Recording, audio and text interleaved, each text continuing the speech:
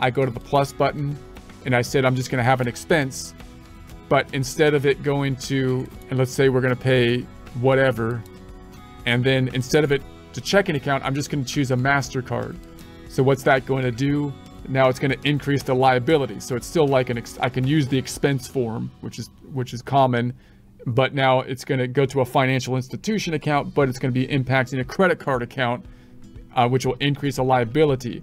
And this is just how the bank feeds work too. And I can do the same, like just utilities down here, let's say, even though Bob's Burger doesn't sound like a utility company, but you get what I'm saying. Let's make this 500 so we can get that liability account back up to a normal price.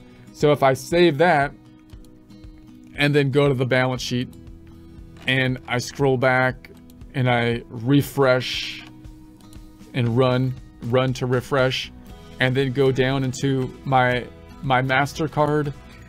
So now you've got your expense form that's increasing here. So that's your expense form. So it gets a little bit tricky because I can use that same expense form, but then if I pay off with an expense form out of the checking account, then it creates a sorting problem here. And that's why the transfer could be useful, or a credit card payment form.